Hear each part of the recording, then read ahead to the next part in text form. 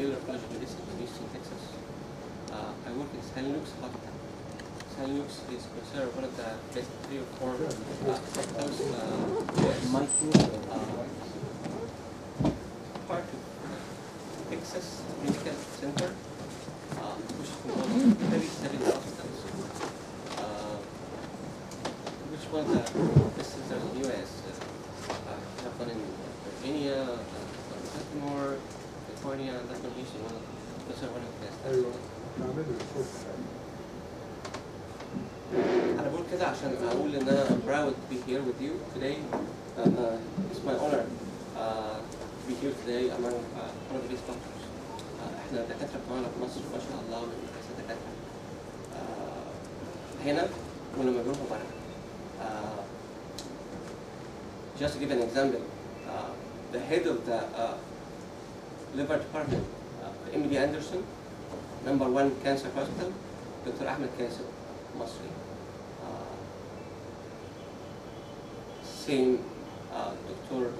Jabir Osman, Methodist Hospital, part of Texas Medical Center. We have a lot of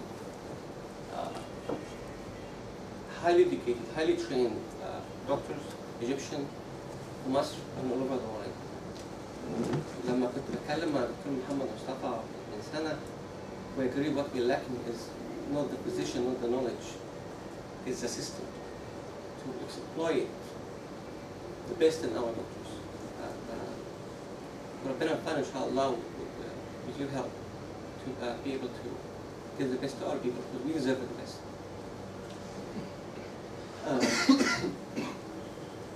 I've been very eager to give lecture here.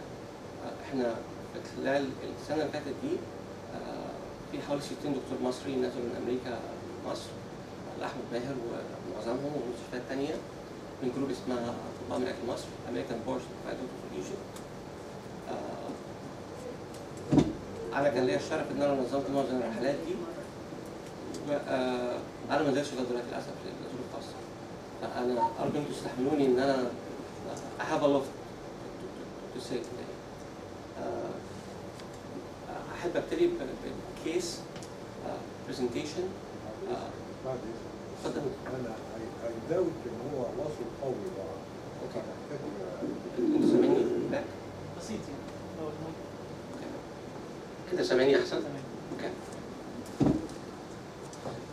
أحب أبتدي case, one of my favorites actually, and I think we all should know about it. I'm sure you know about it, but it's a very interesting case for C. diff colitis. This is actually a real patient. I just saw like less than 2 weeks ago. This patient is 23 years old with complaint of 10/10 abdominal pain, diarrhea, weight loss for more than 6 months. Seen by several physicians, no one were able to help. But in history, she's 23 years old, female patient with history of nausea, non-bloody vomiting, abdominal pain, watery stool, and 60 pounds weight loss. That's about like 25 kilograms. To add more, she's a petite lady who says she lost 25 kilograms. Her signs and symptoms are worse by eating, which is a little bit more confusing with the history. Patient has just had a negative colonoscopy, an EGD up and down, negative pathology, completely normal on the picture actually. She had been treated for a long time for irritable bowel syndrome. Now says the treatment for the last few months has been ineffective. They changed the treatment, still ineffective.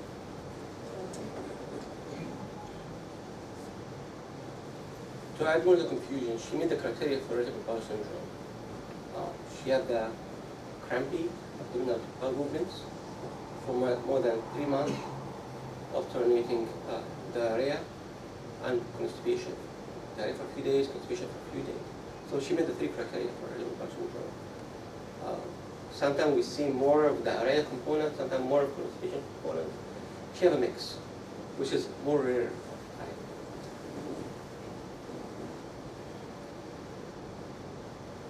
She was sent by her primary care doctor to the ER for her symptoms kind of uncontrolled. She's crying from pain. She was seen in the ER. The ER physician ordered a CAT scan. By the time she made it to the floor and he admitted to my service. I didn't even have a chance to send the resident to see her because she was very upset, crying here and her fiancé. Very angry and everything. She said she wanted to fire her gastroenterologist. I thought that if I'm not seeing her in the next 5 minutes, you're going to fire me too. General in exam, she's very anxious, fearful, stressed, severe pain, thin body build, with the wallet, for head, ear, and nose fluid, no GVD, no pallor, no icterus, cardiovascular, with normal exam, pulmonary, abdomen was soft, but diffusely tender. It was at the epigastric area, mid-abdomen. She had increased bowel sounds, no rebound, no gargling. Extremities, no pedal edema, no cyanosis, no clubbing, also intact. So, as I just mentioned, the CAT scan abdomen was done from the ER, which was completely normal. No pathology. Labs, CBC, PMP, liver profile, magnesium was a bit low. Pre-albumin was borderline. I would check on that to see how malnourished she is. Abdomen X-ray, no alias, no small bowel obstruction. See that? We sent it, came back next day, it was positive. The good thing, we already started her empirically in flagyl since admit. She started to improve a little bit next day, but she was saying still going to the bathroom a lot. Every 5 minutes, as she said. We controlled her pain, which was the most important thing for her. Fluids for dehydration, of course, antiemetics, PPI. C-def contact isolation. And patient was discharged home on flagyl tablets for a total of 2 weeks after contact isolation and hygiene complication. Hand wash with soap and water. The nurses did a very good job in the education, which is the most important thing after the treatment, the pharmacological treatment.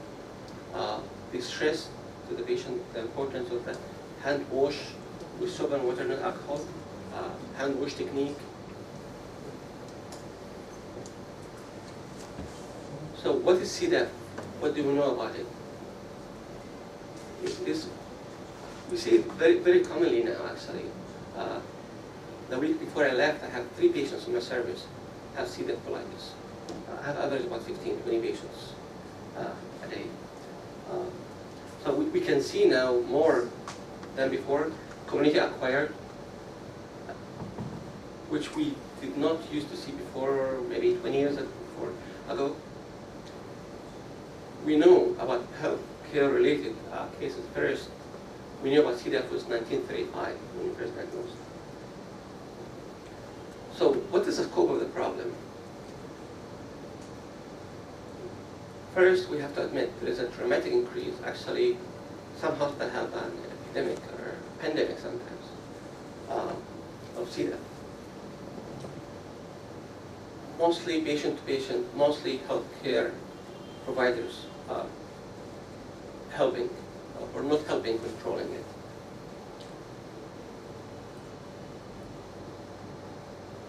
The rate used to be 31 per 100,000, jumped up 61 per 100,000, doubled between 96 and 2003. As we go higher in the population, so age risk factor is 228 per 100,000.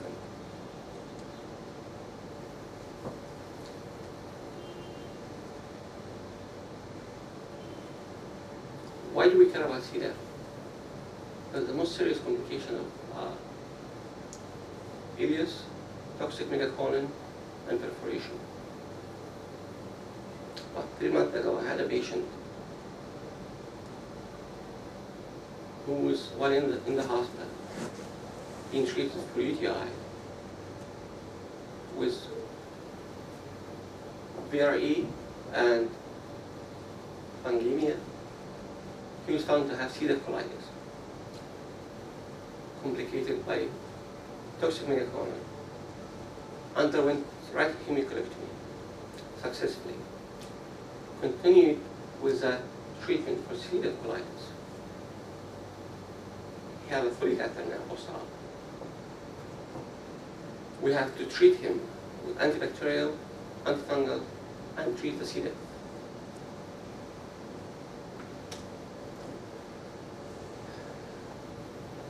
C. diff carriage occurs in 20–50% of adults in hospitals, and long-term care facilities too. Healthy adults, the carrier rate is about 3%.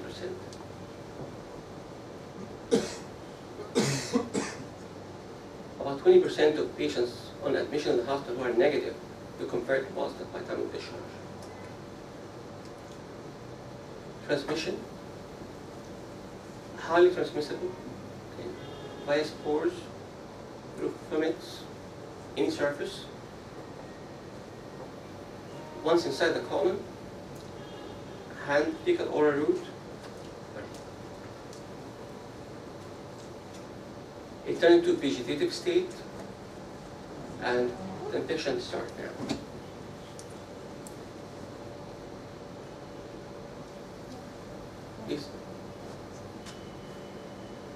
It's easily transmissible between hospital roommates. That's why they started doing, for patients with infection with C. diff, they use a private bathroom. Only case you can share a bathroom with someone with C. diff if you also have a C. diff infection. Risk factors, antibiotics, number 1. And there's antibiotics that most commonly associated, less common, and rare. One of the most common that we see association with is fluoroquinolones, clindamycin, penicillins, cephalosporins,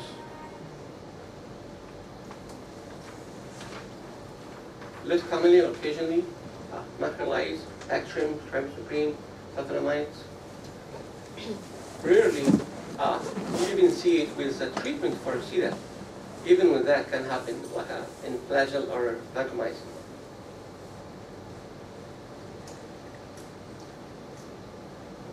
Number 2 risk factor is age.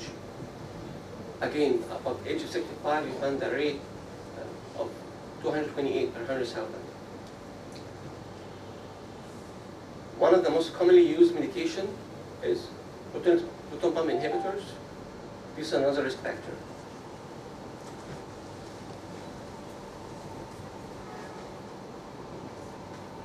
Enteral feeding, gastrointestinal surgery, cancer, chemotherapy. Going back to that, all of that is hospital related, as we see that. But the less common type, the community acquired, they did a study in Minnesota in 1991 to 2005. Over 14 years, they found there is a dramatic increase to 41% from the previous number.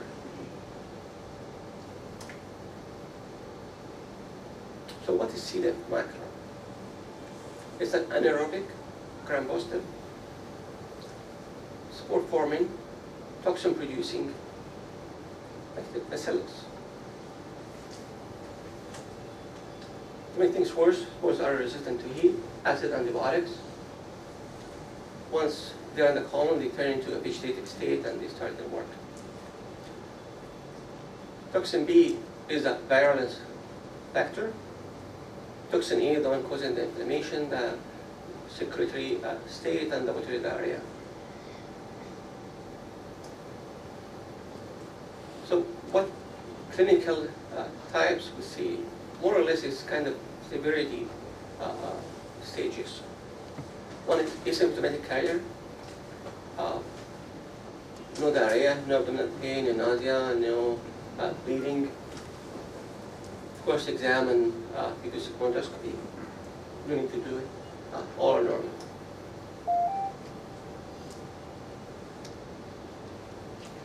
Next, which is the mildest type, is C. diff associated diarrhea with colitis. You must see some white blood cells in the stool, maybe some blood occult, mild nausea and anorexia, maybe fever, leukocytosis. If you do a colonoscopy or endoscopy, you see a diffuse or patchy non-specific colitis. Now we're becoming more serious, pseudomembranous colitis, which is more diagnosed with a colonoscopy or a biopsy.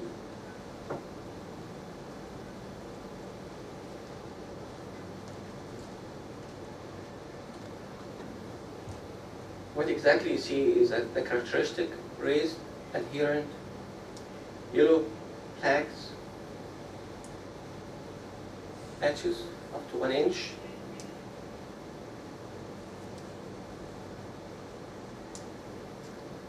This is a scary one. This is why we all care about C. diff.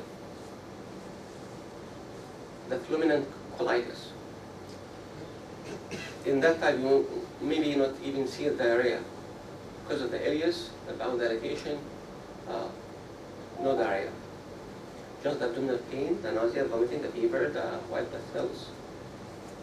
And then you see the peritoneal inflammation, peritonitis, guarding. This is the one that you immediately call the surgeon. We try to avoid colonoscopy, flexible, or in any sort of touching the patient. I've seen cases of perforation from colonoscopy.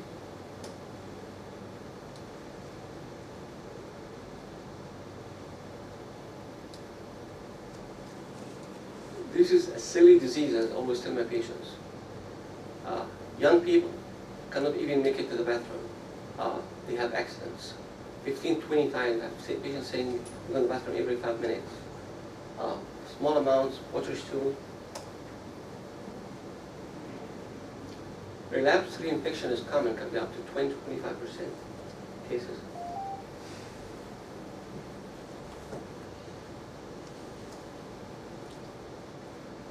Diagnosis, the most accurate one is stool culture, but hardly anyone doing that. Then cytotoxicity assay.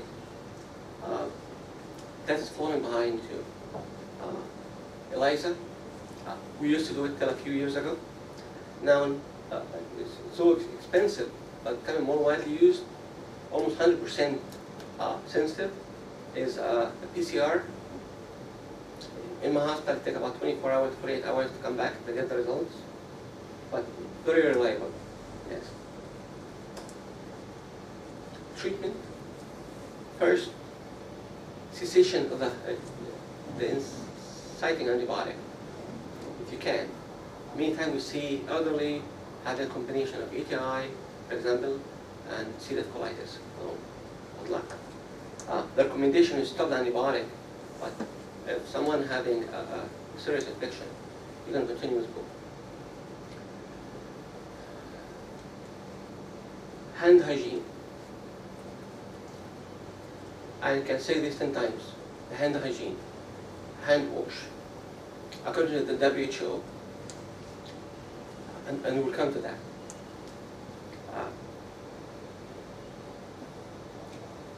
Mild cases, tubes flagyl, 5 milligram.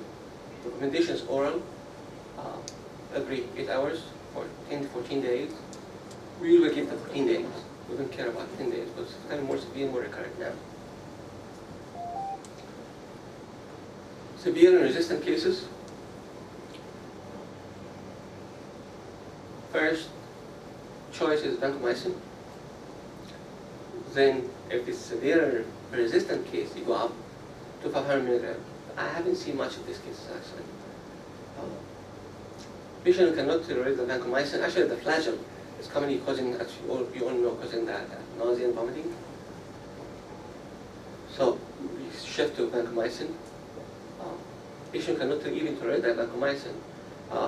Recently, they come with that fidaxomicin. Recurrences, 25% of cases, we see recurrences. Again, same more or less regimen. You go with flagyl, then you go with vancomycin for more severe cases. But with this, you go after the 2 weeks, you go with tapering course of vancomycin. Even there is a recommendation by our infection colleagues to administer along with the tapering vancomycin, rifaximin or fidaxomicin. If you have an elderly with serious infection fulminant, or you see what count more than 20,000, or fragile elderly patient with serious abdominal pain, you don't wait. You call the surgeon. Let them know about the patient quickly, as soon as you can.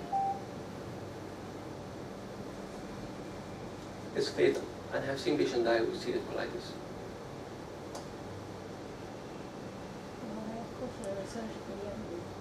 And then هيخش سيرجيكال يعمل ايه بالظبط؟ وصل البوسس. hemicolectomy. Hemicolectomy. هيماتوكتومي فور megacolon. For megacolon, toxic colon perforation. Yes. Life saving.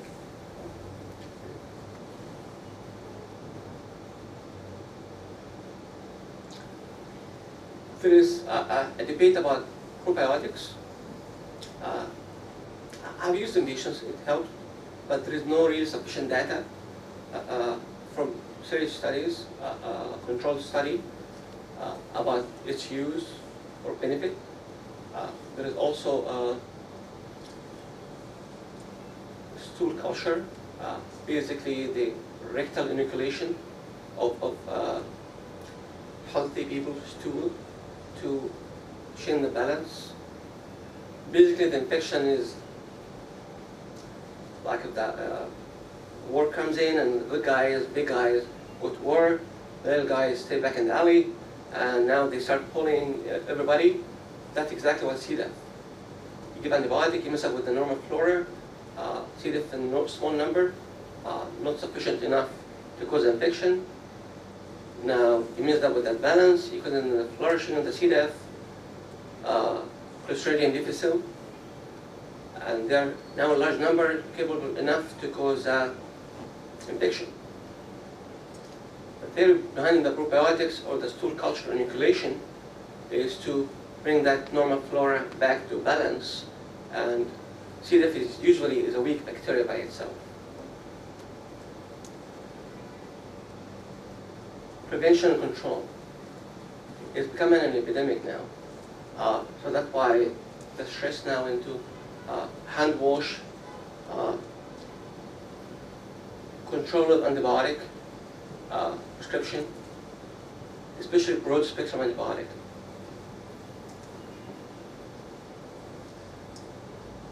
We did a very interesting study. They brought in healthy people with VRE, vancomycin-resistant Enterococcus, in their hand, and they divided in two groups. One they washed their hand according to the WHO for 30 seconds, and the other one for 5 seconds only. The one is 5 seconds washed with water alone produced virtually no change in the VRE recovery.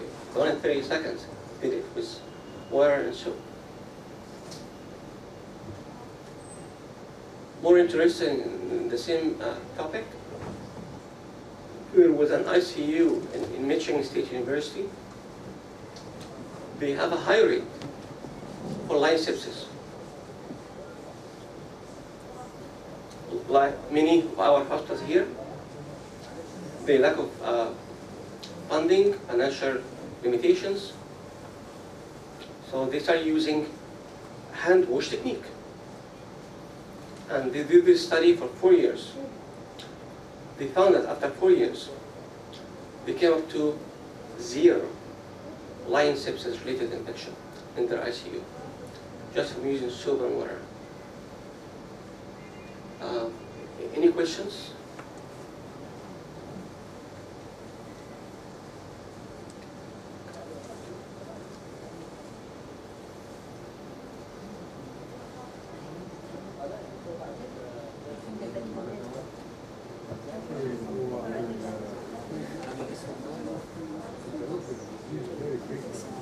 And then almost epidemic proportions in the state. We don't see this being too common. Are we not diagnosing it, or it is not present? I think the first one. We are not diagnosing. I think the first one. I think we're not looking for it enough. Now, We suspect it only in cases who receive chronic courses of antivirals. Otherwise, we don't consider it as a problem. okay. I have many patients now who did not receive antibiotic recently, which usually the expected duration 6 to 8 weeks. I have patients who have not received any antibiotic for the last 6 months, and they still come back with C. diff. Is this community acquired or this is hospital related? We don't know.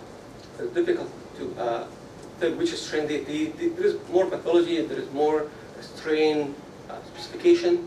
I didn't want to go deep into that, but clinically, we don't do that. We usually see that or not see that in our clinical practice. كنت عايز بس اقول حاجه، يعني هو يعني يمين epidemic، يمين الكلمه دي epidemic ولا ده يعني in one exaggeration؟ hospital. In one hospital. It is an outbreak. Okay. يعني I cannot call it an If you epidemic. find 50% in your population in one hospital positive as a carrier for C. diff, you call it whatever you want. I would consider having an inflammatory bowel disease before saying can proceed in the facility. The age, the presentation, everything was pointing in that ممكن يكون عندي loss of weight. IBS wouldn't cause weight loss in this way. So I would think of pulmonary, so long she didn't have a history of antibiotics. I would think of inflammatory bowel disease in this case. I think, right? I agree. But with negative pathology, just have a colonoscopy and EGD. انا عاوز اوضح حاجه بصفه جاستروانترولوجيست بصفه حاجه. اولا هي الكلوستريديوم ديفيسيل دي ديفيسيل يعني ديفيكلت، يعني ده الديفينيشن بتاع الكلمه. ليها تفسير بقى خاص بيا. احنا ليه؟ اولا احنا اسيمتوماتيك كيس مش مهم خالص، ما شفناهاش. an acute case, acute diarrhea, whether resolved spontaneously او on treatment not based وريزولفد مفيش مشكله. المشكله بتيجي من كرونيك دايريه وبتيجي من بلادي دايريه. يعني هو ده التو برزنتيشنز اللي اعتقد ان احنا هنا في مصر هنبص لهم شويه، ان احنا نقول ان العيان ده بقى عنده دايريه اكتر من 2 ويكس، او ان البيشنت ده عنده بلادي دايريه ايفن لو كانت من اول يوم. ده اللي بيلفت انتباهنا في مصر. اذروايز العيان الاسيمتوماتيك او شويه فيفر او فلو لايك سيمبتومز او عنده مايلد دايريه، يا اما ما بياخد ناسنج يا اما بياخد حاجات زي العاده بتاعتنا في مصر فلاجيل. الشق الثاني اللي بيقول الدكتور بهجت او حضرتك قلت عليه ان هو اندايجنوز، لا انا ليا تخيل في مصر ان احنا عندنا في مصر من كتر الريبيتد جي اي انفكشن ان احنا عندنا باريرز وعندنا اميونيتي وعندنا اي جي اي ليفلز مختلفه عن اللي موجوده عند الامريكان. يعني اصل هو القصه في ايه؟ امبالانس ما بين الميكروبيال فلورا اللي موجودين في الانتستين طبيعي نزلت لما الكوليستريديوم ديفيسيل تيرنز باثوجينيك وابتدت تشتغل الشغل بتاعها. فاحنا الفلورا في مصر مش هتنزل لان احنا مش يعني احنا عندنا بحر من الفلورا. دي حقيقه. ما هو انا هقول لك ده الواقع عندنا ان احنا دلوقتي من الريبيتد جاستروانتستاينال انفكشن الليفل بتاع الاي جي اي اللي هو مسؤول عن اللوكال اميونيتي عن الابيثيليال اميونيتي عالي جدا. الابيثيليال بارير والميوكس برودكشن بتاعنا عالي جدا. فالحقيقه مش عاوزين نقول كده. الحاجه انا بس هكمل وهسيبها لك. الحاجه الثانيه بقى احنا برضو لازم نخش في ديفرنشال دايجنوزيس كوايتلي سيميلر زي ما قالت الدكتوره مها اللي هو الانفلاماتوري باول ديزيز. هو نفس البرزنتيشن. برضو حضرتك قلت الفولميننت كولايتس. احنا الاكسبريشن ده بنقول عليه هنا toxic megacolon which is a complication of infectious and non-infectious diseases of the colon. non-infectious اللي هو الانفلاماتوري باول ديزيز، لكن هل حد من اللي قاعدين يعلم ان even الاميبيك كولايتس can turn into fulminant colitis، وان اي جي اي انفكشن ممكن to turn into fulminant colitis وتباس unnoticed، والعيان يا اما العيان بيداي يا اما بيتفتح في السيرجيكال وورد وهو مش عارف اتسكيسو في اكيوت ابدومين وشوك وليكوسايتوزيس وفيفر، ويتعمل له كوليكتومي according to perforation وما يبقاش حد عارف هو perforated ليه. يعني انا بشوف ان ده الفرق في البيهيفير ويزر في البوبيوليشن في مصر او في الفيزيشن والادميشن بتاعه ناحيه الحاله. I agree. احنا في مصر عندنا مشكلة كلنا عارفينها، السور والمية، تشرب المية والإريجيشن بتاع الفيجيتابلز وبتاع. فصح احنا عندنا different problem. I agree. لا عندنا يعني هنا انا في ممكن مصر. اعتبر في مصر. السيريوم ديفيسيل ده أيوة. كومنسلز. بس انا كان عندي كتير وهات مني وانا لغايه النهارده هي الكوليستريديا ان جنرال كومنسل، الكوليستريديا بتسيل وبالفرنجنس وانواعها هي اوريدي كومنسل، والكومنسل دي بترن باسوجينيك بحاجه من الاثنين، يا اما هي توحشت وراحت في مكان تاني يا اما في نفس مكانها والكومنسلز التانيين اللي هم الانتاجونيزم بتوعها راحوا، يا اما حصل ديسربشن في الابيثيليال بارير اللي موجود. يعني هو ده اللي بيعمله. انا لما الاقيها في السكول I would say this is وانت commensal. مش عمرك ما هتشوف ابيثيل بالستول ولا حد لو عملت كلتشر انك هتشخص بالتوكسين. الرؤية المصرية للموضوع دكتور محمد قال وانت موافق عليها. هو انا بس عايز اقول انه الفرق بين عندنا هنا في ايجيبت وبره الستيت اللي كنتوا اللابورتري فاسيلتيز عندكم بتديكوا امكانيه تو دايجنوز اند تو اوفر دايجنوز. يعني ماشي الكلمه الاخرانيه دي يعني ارجو انك انت تاخدها ب ايوه. فلكن انا ما اعرفش هل ده هو ده طبعا حقيقي، بس احنا لو احنا مرينا بالظروف ولقينا حالات دائريه كتيره بنشوفها وريزيستنت للاوردري تريتمنت، ضروري هنضطر ان احنا وي ادفانس اور لابوراتوري الكابابيلتيز بتاعتها تو دايجنوز الانفكشن، وده مش سهل عندنا لكن سهل عندنا. طيب فقلنا نعمل ايه بقى في النقطه دي؟ والدكتور محمد قاعد نعمل ايه؟ عشان المعمل او هو في تاريخ صح، هو كلام صح. ما ينفعش نروح مثلا بلد زي الصومال وعندهم كوليرا، المشكله الاساسيه عندهم من الدهريه هي كوليرا. نقول لهم يا جماعه انتوا عندكم مشكله في السيليف كولايتس زي اللي عندنا في امريكا، لازم تدوروا عليها وتعملوا PCR تيست، وده تيست هيكلف $100 بس، ومفروض تعمل كل العيانين. الكلام ده مش مظبوط، ومحدش يقدر يقول الكلام بس we have to keep it in our back of our mind. Okay. That is a possible cause, okay, of toxic megacolon and fulminant colitis. Okay, a patient coming with 15-20 times a day diarrhea, watery stool. One of the differential diagnoses is something called C. diff colitis. Okay. If it's going to be a lifetime saving for a patient, yes, I'll do the test. Even before doing the test, okay, I'll give the patient flagyl. Okay. If I do the CAT scan, I see a toxic megacolon, inflammation in the bowel with peritoneal signs, okay, I will call the surgeon, okay, regardless of what's the etiology. Okay. If the stool test come back positive tomorrow, okay, I know C. diff, I'm obliged to treat this patient for 2 weeks with flagyl. If I give him as if it's regular gastroenteritis for 3 or 5 days, flagyl, and I send him home, I'm doing something wrong. Okay? Because I'm spreading the infection more. I did not treat the patient. I didn't tell him to do hand wash. Okay? And he's going to be coming back soon. At least something. The PCR will be done for what? To take the organism source or the toxins or PCR. بنعمل ايه؟ لا قلت يا فندم؟ البي سي ار البي سي اللي ار هو سبيسيفيك والبريس فيد. أيوه. هيتعمل لايه بالظبط؟ PCR for the toxin, specific For for the the toxin, toxins. yes. طب I have to specify toxin A ولا toxin B ولا كده ولا أنا right? They do it for both. I have to specify They do it for both. Yes. for both. Yes. Okay. Because few strains more A, more B, but PCR is almost 100% sensitive. For the toxin, not for the organisms. طب هو في حاجه يعني حاجه كلينيكال يعني برضو هنتكلم على كلينيكال باك جراوند. To raise my suspension غير ان البيشنت يكون في كاتاستروفي. يعني انا دلوقتي جاي لي كرونيك دايريا هيبقى كونسيدر ديفنتلي مع الاسباب بتاعت You're not الكرونيك looking for دايريا. chronic diarrhea, that is the point. You're looking for someone coming today with diarrhea started yesterday or something like that, with 15, 20 bowel movements today. ما هو ده اللي انا كنت عاوز اتكلم فيه. يعني كرونيك دايريا من الحاجات اللي انت بتبتدي تبروسيد فيها تعمل انفستيجيشن اكتر من الطبيعي اللي انت بتعمله. لكن النهارده انا عندي كيس اوف اكيوت دايريا Yes. زي ما قلت لحضرتك Acute اسيمتوماتيك fever, fever. abdominal pain, a storm. يس This ستورم patient, storm. ستورم يعني انت بتقول This تقريبا patient انا was very عندي angry. وعندي جاردنج وتندرنس في الابدومين وريجيديتي. Yes. يبقى انا كيس اوف اكيوت ابدومين ويز دايريا بلادي دايريا مع فيفر. السي بي سي فيها ليوكوسيتوزيس. دي المدخل الاساسي اللي هيخليني افكر في الكوليستريديوم ديفيسيل او في الانتي بايوتيك اسوشيتد دايريا. أيوة. ده قصدك. أيوة. لكن انا اصلي برضو مش يعني مش اي حاله But this دايريا. patient did not have leukocytosis, did not have fever. Everything was normal. اوكي بس So عنده that اكيوت was ابدومين tricky. وما عندوش دايريا. وما عندوش دايريا.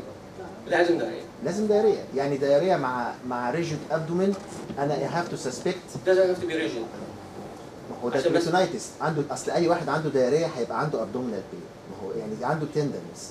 يعني هو الاكيوت اميبيك ديزنتري او الباسيلر ديزنتري. يعني الشيجيلا ديزنتري ما هي This is a بتعمل point. This توكسيك is a ميجاكولوم point. برضه. You don't want to wait till the abdomen is rigid. You won't pick it up ده before. هيتفتح. ده هيتعمل. ده هيبقى اكسبلورد. الريجيد ابدومين يعني فور قبل ما اعمل اي حاجه. ده أول ما يملكته. اوكي واحد عنده سيفير دايريا وعنده ابدومينال تندرنس. هاو تو بروسيد. Okay. Again, you want to wait. Don't want to wait till the fulminant or toxic megacolon. يس. Okay, right? You when someone is coming to you with fever, leukocytosis. لا انا دلوقتي abdominal بتكلم pain. على اللي حضرتك قلت لي عليه ان هو ممكن ما يبقاش فيه فيفر ولا ليوكوسيتوزيس وعنده دايريا وابدومينال بين. It doesn't have to be all the clinical picture, okay? But I'm saying all the symptoms that could be there, okay? Doesn't have to be all of them, some of them, okay? That's a differential diagnosis, okay? Not a different diagnosis. That's why you're doing the test, right? Okay. So you're looking for some of these. I'm not saying all of these, okay? Fever, abdominal pain. Number one is the diarrhea, okay? Nausea, vomiting could be there, okay? Right? Watery stool. This is a magic word. Watery stool. Maybe bloody. Doesn't have to be bloody. Okay, right. One of your differential diagnosis is CDAP. You order the test, give the patient flagyl, you could. Your patient is good. يعني هيتعمل هذا التيست فروم ذا ستارت. طب انا يعني ليت اس ماتش مع حاجات تانية. فيرال جاسترونترايتس هتبقى فيها نفس البيكتشر. اميبيك ديزنتري ليتل بيت بتبقى بلادي ممكن ما تبقاش ووتري ماشي. لكن الووتري دايريا مع الفيرال انفكشن. ايفن حتى الكوليرا. How long it takes viral gastroenteritis to resolve? 2 or 3 days. ما انا بقول انا دلوقتي لسه شايفه حالا. انا بقول انا بيشنت داخل لي من العياده عنده هذا الوضع. فقدامي ديفرنشال دايجنوزيس كتير. هو السؤال باختصار عشان ايه ما ارتبطش. المفروض from the start we are doing all this investigation and this is a routine. يعني انا اول ما هشوفه هعمل له ستول اناليسيس وستول كلتشر وابتدي. We don't do the stool culture anymore. We don't do the cyclic cyst anymore. The one that's being done now, the ELISA, and more commonly now is a PCR. Okay? ده عشان ايه؟ عشان السيدة. لا انا بتكلم على حاجات تانية.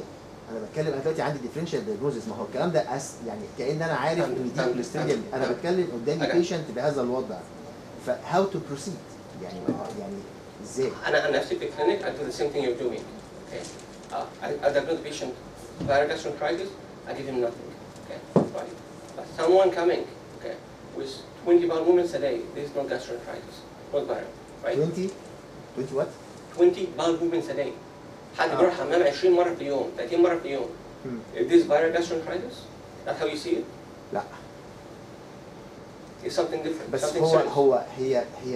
هي برضه مش كده، يعني هي الكلوستريديوم ديفيسيل نوت اولويز 20 مره في اليوم، مش كلها. No, it is. It is. كلها؟ Yeah. Most cases, yes. Every 15 minutes. هي ساعات احنا بنتكلم على السودو ممبرنز عشان كده شايفين ما هم هي نفس المسميات، لكن هي الكلوستريديوم ديفيسيل او الانتي بايوتيك. تعاملنا معاها اساس ان هي سودو ممبرنز. هو في فاريشن مش في دايركت. اي ليفل سبجكت في فاريشن بيبقى في رينج ضروري. ما اقدرش اقول ان هي اولموست 20 لكن بقول في رينج، الرينج ده ممكن يبقى من 10 ل 20 او 30 ففي جزء اسمه في اوفرلاب مش هو ده اللي هيفرق. That's when you see 5 or 6 bowel movements a day. That's when you think it's viral. بعد اذنك احنا يمكن بنتكلم عن اور اكسبيرينس ان احنا لما تجي لي حاله دايريه انا اكيد دايريه انا بعمل انا ايه الستاندرد او ايه اللي يخوفني؟ اللي يخوفني العيان اللي ايه في عنده فيفر وتوكسيك وبطن مش مريح دي بتخوفني، لكن في جميع الاحوال انا بديله الانتي بايوتيك حتى لو هو فيروس لان انا ما بقاش عارف اشخصه ازاي وما عنديش فاسيلتي تو دايجنوز ويتهيألي اللي احنا بنعمله از نوت رونج ان انا ببتدي على سيبرو مثلا. لا دكتور بهجت، يعني احنا دلوقتي لما يجي بيشنت عنده فيفر ووتري دايريا اي نيفر جيف هيم انتي بايوتكس. يو نيفر؟ نيفر. لا اذا كانت لا انا نيفر. لا لو حط عامه كويسه انا بقول له لا ساينتفكالي مفيش علاج، بقول له استنى كونسيرف بديل سيمتوماتيك تريتمنت. لكن لو هو في فيفر وفي ابدومينال سيمتومز هو على طول ادي سيبرو 500 مرتين. لا ما هو برضه ما هو الابدومينال سيمبتومز دي موجوده في الفيرال، لكن هو يمكن الليوكوسايتوزس والنيوتروفيل ليوكوسايتوزس او البلادي دايريا الحاجات دي اللي تلفت نظري شويه. في الاول ممكن ما يبقاش فيه، في الاول حتى في التسبيزيا مفيش. انا اللي بيبقى باين واضح قوي الديزنتريك بتاع الاميبايسيس وبتاع كان شجل والشجل ساعات كمان ما بيبقاش فيها ديزنتريك ساعات بتيجي دايريه برضه.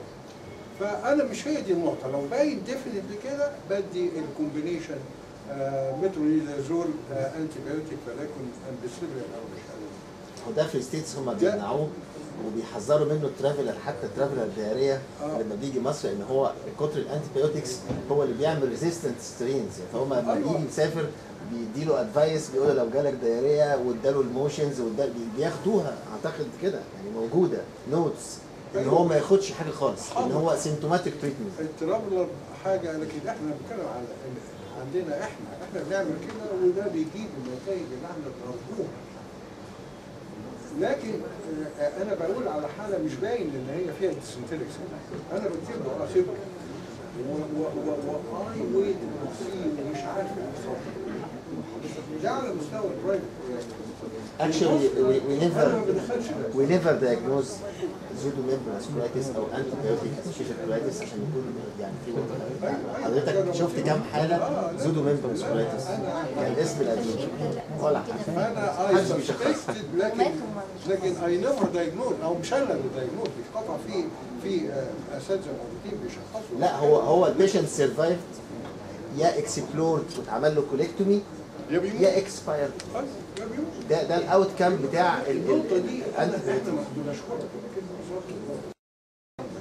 الدنيا بتتغير والبروسيدر اللي بتصير جوينج تو فلاي وفي اماكن ما كانتش موجوده فيها زي عندنا هنا اتيز ايرير وي ماست ادميت لكن مفيش مانع ان او احنا وي دونت دايجنوز لو انه الاحتمال هو كامل تست نعم PCR تحسين هو انا كام هنا؟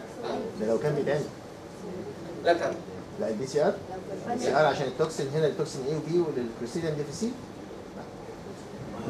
ولو هيتعمل هيتباعد بره، ما انت ممكن تاخد منك ويتباعد بره ويجي لك بعد فوات الاوان، انا مش هستناه اسبوع ل 10 ايام. I think so but the point from this whole thing is just to bring it to the in part of the differential diagnosis. of a case of diarrhea, كله بيدي صفر. ما فيش حد as you ايوه انا mentioned, بقول على ايه could be eating gastritis, كله بيدي صفر. ايوه ما فيش حد could be something very serious turning into toxic pneumonia. لا لا ما Just to know it بعيد and عن شغل consider it as part of the differential diagnosis that that's all we السيف need هو to اللي know. انا ومش هيحصل منه ضرر كده هو عامل زي الاكتينومايكوزيس. لو ما فيش بقى ما تحسنش، حد بس يصدق بقى ان فترة. الاكتينومايكوزيس هو الموست undiagnosed disease in the world. الاكتينومايسيس اللي هو الاليال اكتينومايسيس اليوسيكال اكتينومايسيس is the most undiagnosed disease all over the world. فاحنا برضو يعني في حاجات كتيره غايبه عن الديفرنشال دايجنوزيس، يا اما تباص يا اما ممكن يتفتح على انه زي او تستنى لغايه ما يطلع ساينسز ويشوف. لا ده هيكون مد. دكتور محمد لو جالك اكيوت دايريه في العياده بتاعتك هتدي سيمبتوماتيك؟ مش هتدي ده موضوع كبير بقى، مش عاوزين نعطل الدكتور حتى اكيد لا انا بسال حضرتك، ما الدكاتره دي عايزه تفهم. يعني جالك اكيوت دايريه تديله انتي بايوتيك سيبر ولا مش هتديه؟ لا مش شرط، على حسب اللي انا بشوفه. اصل اكيد ايه؟ حضرتك again, اكيد عنده ايه؟ this is part of the differential diagnosis. I did the same thing you did. Okay. It's part of the differential diagnosis. أنا بالنسبة لي it's easy to order the test. And I don't care about how much it costs. Because someone is going to take it. It's not going to be me. I have to be honest with you. Okay. Over there, the insurance is going to pay for it. Okay. Someone's insurance, the patient is going to pay for it. So it doesn't really matter. Okay. هنا لو أنت حكالك عيال 500 جنيه عشان تعمل تست ولا لأ. لا لا ما هو ده حسب It's a $1 million question. الحكومه مش هتتحمل ده. But if it's more widely ordered, okay, that I know that I'm going to bring the cost down. This is one. Two, if it's worth someone's life, it will be done somehow. اه لا لا دي صح كل كلام طبعا بس الايكونوميك بتاعت الفريق او الفاينانسنج المفروض يبقى عندنا دي فتره. I think إنه هو حوالي 100 جنيه. I know someone احنا اميون ان شاء الله ان الانتستاينال اللوكال انتستاينال اميونيتي عاليه جدا لدرجه ان حضرتك تعلم ان الشيستوزوما اوفر والترايكوريس اوفر is used in the treatment of inflammatory bowel disease. فاحنا عشان كده الناس اللي بالهرزه اللي عندنا ما بيجي لهمش ulcerative colitis وكرونز ديزيز ونلاقيهم في البوبيوليشن، فهم مشكله ان هم البول بتاعتهم نظيفه، احنا مش نظيفه بس ما بتحصلش فيها كاتاستروف لانها يعني بتقدر تستحمل. بس دي ثيوري يعني ما نقدرش نقول ده الناس اللي عندهم احنا ما قلناش اتس لاين اوف تريتمنت، احنا بنقول ده مبني على الاميونيتي.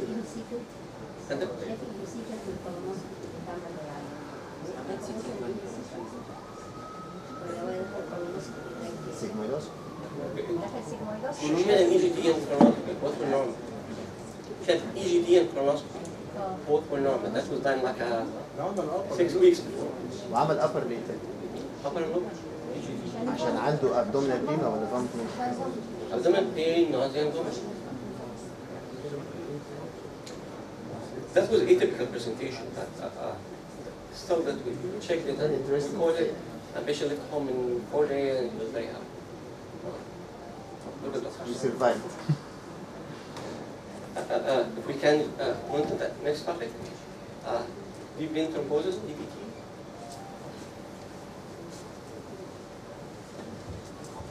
This is another case. 50-year-old woman evaluated in the emergency department for a 4-day history of pain, swelling, erythema of the left leg. There is no history of recent immobilization, anything like that, cancer, surgery, no history of DVT. Physical exam, temperature is 37.7, low grade fever.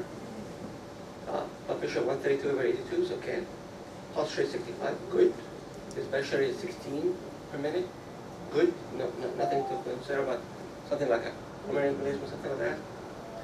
Examination of the left leg discloses warm, erythema all around. Increased girth compared to the other leg, 1 centimeter bigger than the other leg.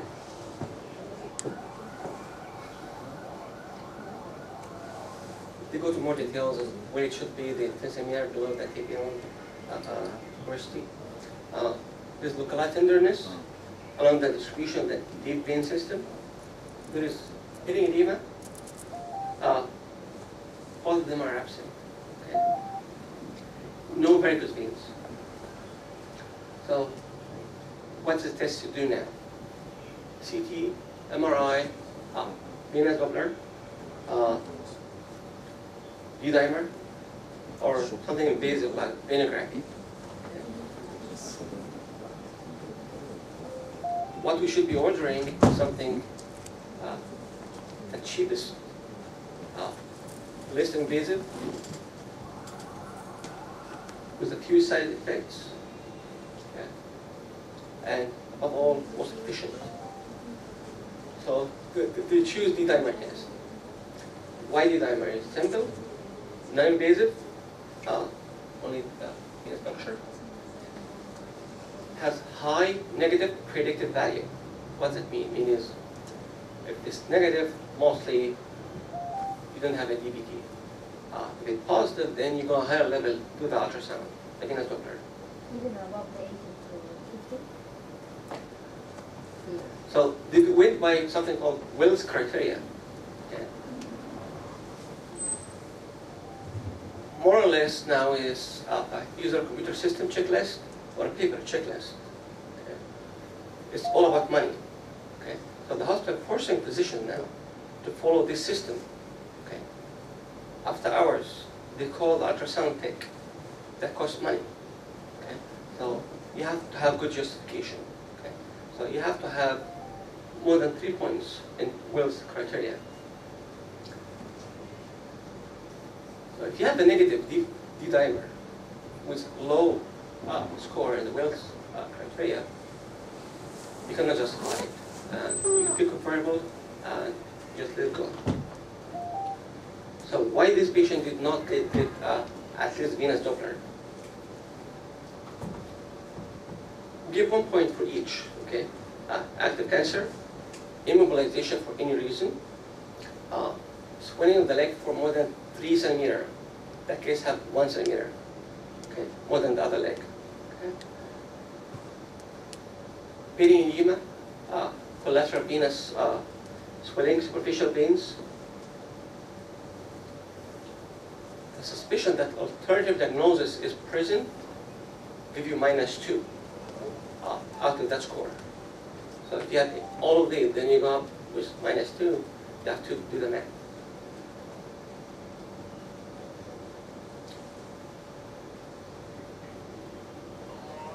A score of 3, you gotta do the venous Doppler.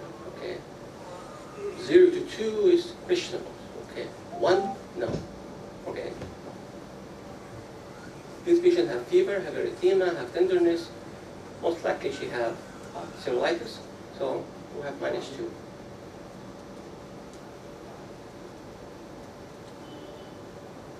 Again, if the D-dimer is positive, we go to the next level. It has a low sensitivity for identifying thrombi limited to the calf veins. I'm lucky in my hospital, actually, they read the perineal veins, even the foot. They give me reading that, they say they have acute, they have chronic. I don't know how they do it, to be honest with you. Venography is aggressive, invasive, it's the gold standard, but no one is doing it. MRI, CAT scan, if you think of a joint infection, I will do it. If you localize abscess or something like that, I will do a CAT scan, but not for DVT. So if it was positive and positive venous Doppler, I will treat the patient, of course, for 3-6 months with a goal of INR between 2 and 3 or 2.5. What did this patient have? Risk factor, like protein C, protein S deficiency. What should we do?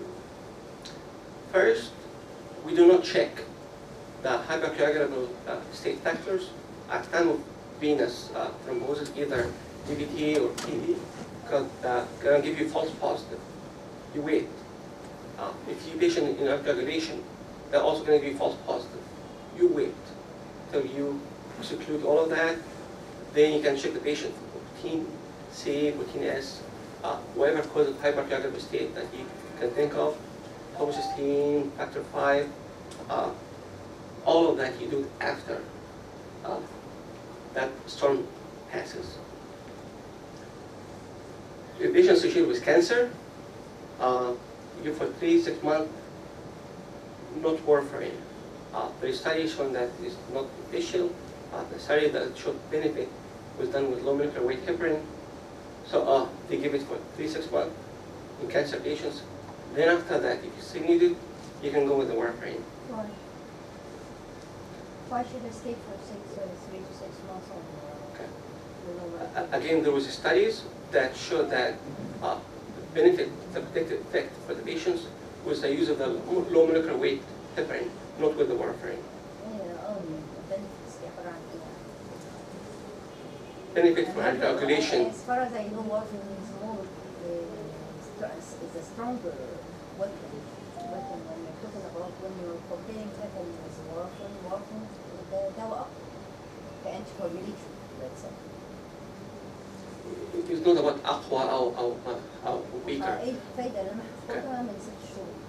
They done comparison studies, controlled trials. Okay, they found that when they get patients, specifically litipirin or enoxaparin, the protective effect for complications for DVT or pulmonary embolism was patient receiving the low molecular weight heparin were more protected than the patient received warfarin.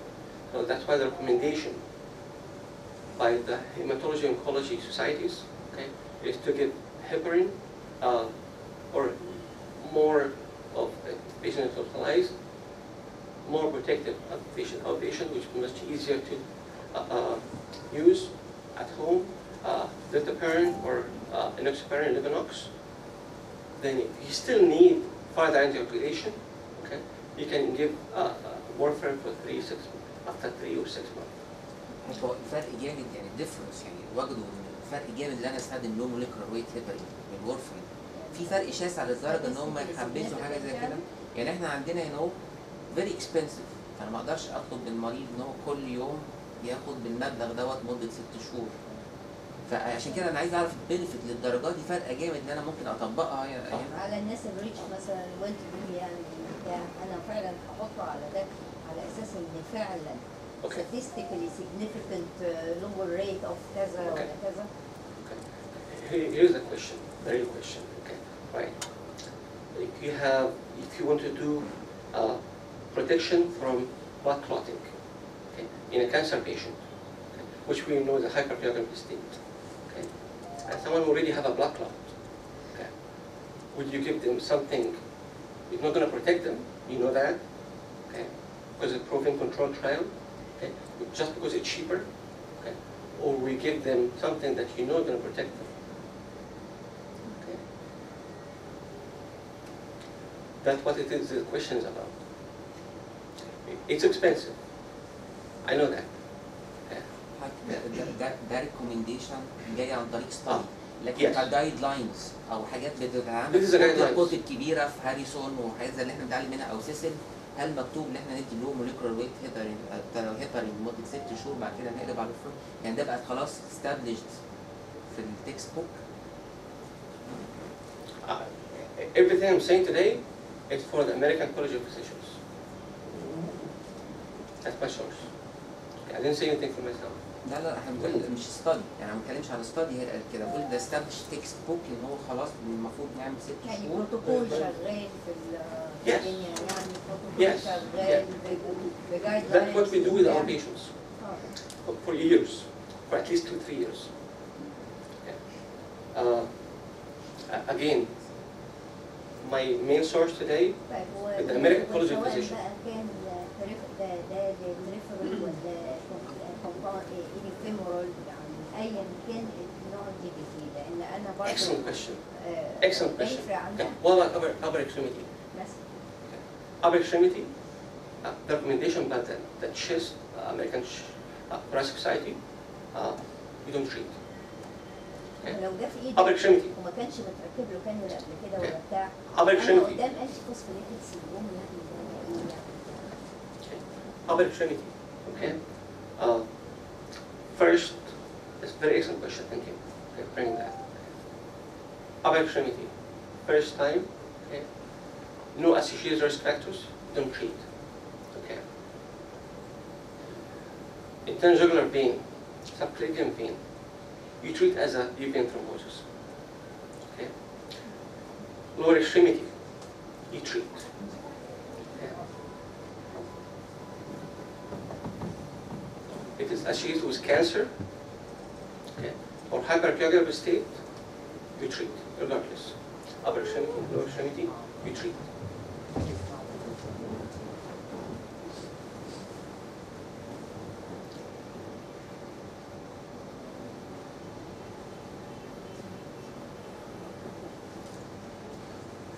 بعدين بس 6 12 months of anticoagulation لو في ريسك فاكتور الكانسر Yes. وبعد if he is still living وبعدين هل الموضوع You evaluate again after that. يعني الكانسر والهايبركوagulable state is still present. Shall I stop giving work after 6 months, or I continue? Okay. I'll give you an example. I have a patient with pancreatic cancer, underwent PEPO, okay, and he's still alive. And he continued on Livenox for more than 6 months. Okay.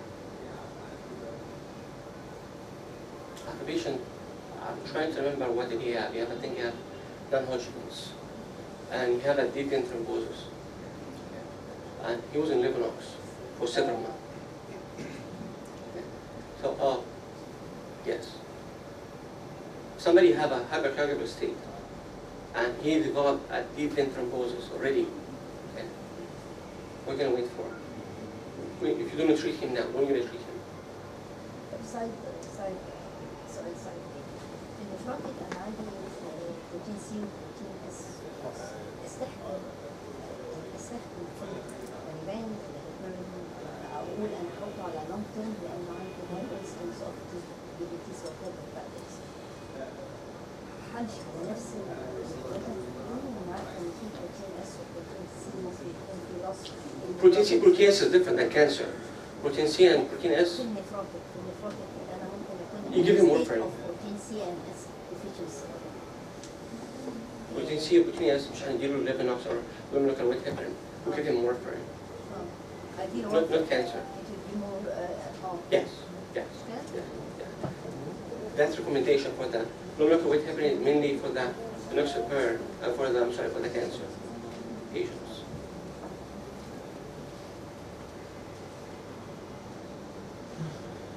This is what we're really trying to talk about. Okay? Prevention. Okay? You don't wait till the blood clot happens. Okay? I have patients in my service who develop blood clots. Okay?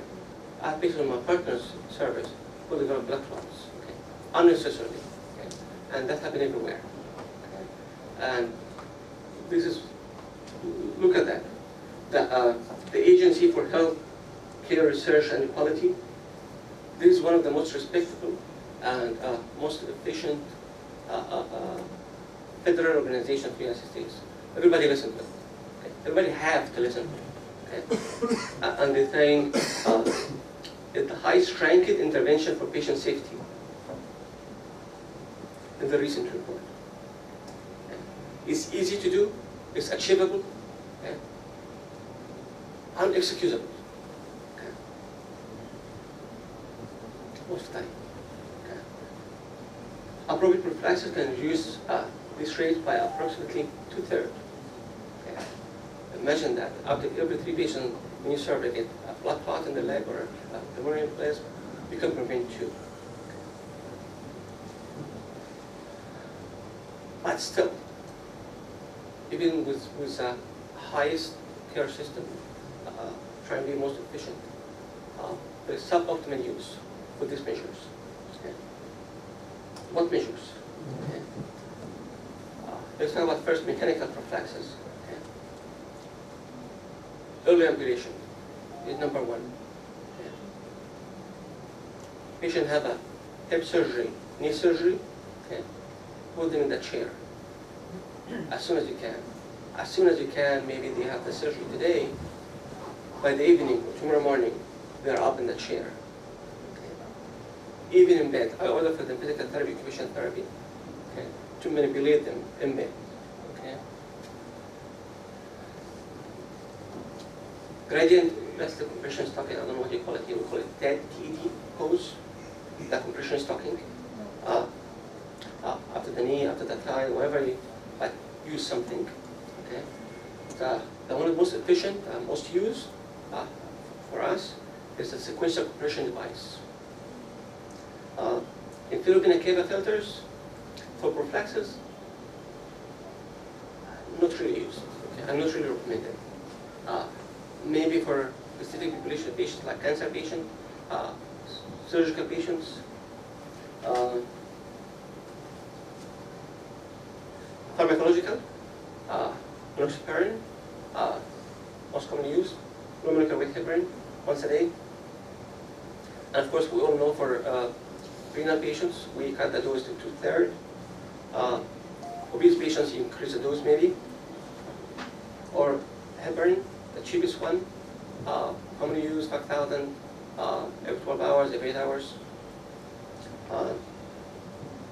Aspirin is controversial, use it or not use it. We're not going to go there. One site recommended, one site recommended against it, especially for hip surgery. We have plenty to use. Okay. Warfarin, for example, 323, not really used. Talk about expensive, this one is most expensive. Use it for special situations, and we'll come to that, when you cannot use the other least expensive medications. The take-home message: aggressive prophylaxis, aggressive prophylaxis, aggressive prophylaxis. Early ambulation. Put the patient out of bed. Start physical therapy with the patient as soon as you can. Okay. Close follow-up. Okay.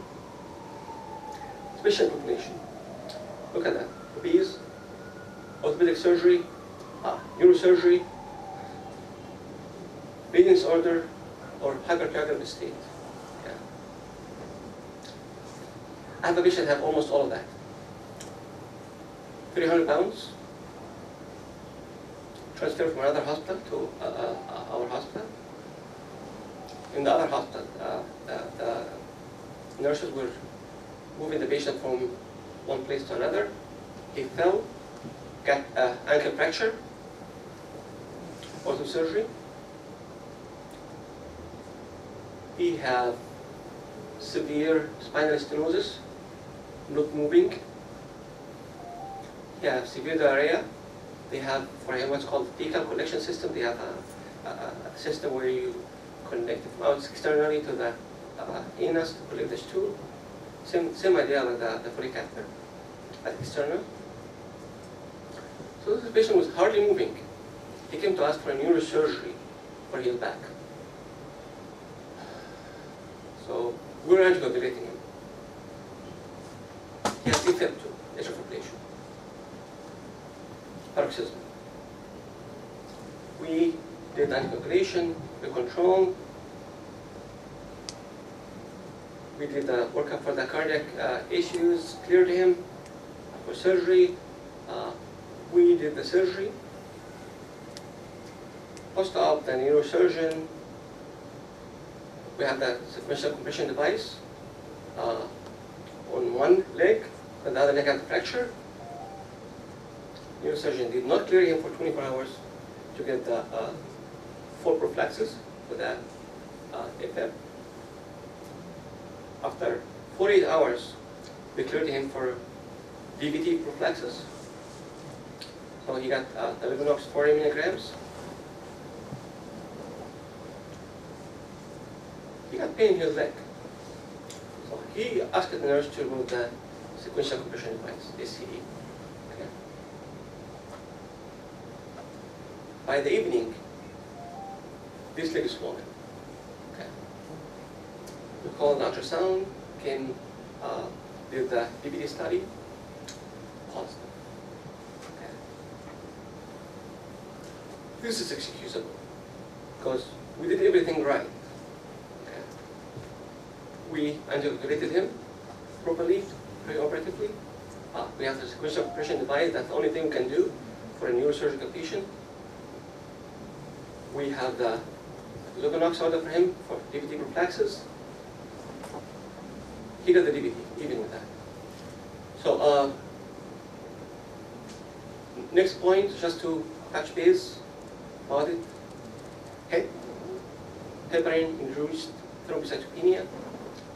Patient on heparin can get thrombocytopenia. If the patient platelets trending down, you order the assay with antibodies, come back most time negative, come back positive. You're giving something like flunaparin. Very expensive. I have patients who have Once head over heart, no exceptions. Once thrombocytopenia, head or head. yes. Always, it will happen always when What do you mean? I'm sorry for Yeah. the question. if the patient had he took heparin and he had thrombocytopenia, it was diabetes escalates. Yes. This means that every time his stomach had this heparin, he will be having the same. Yes. Yes. No way in heck that this is causation, something like this. Yes.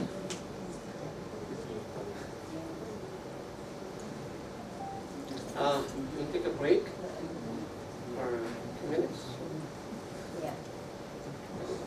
I need to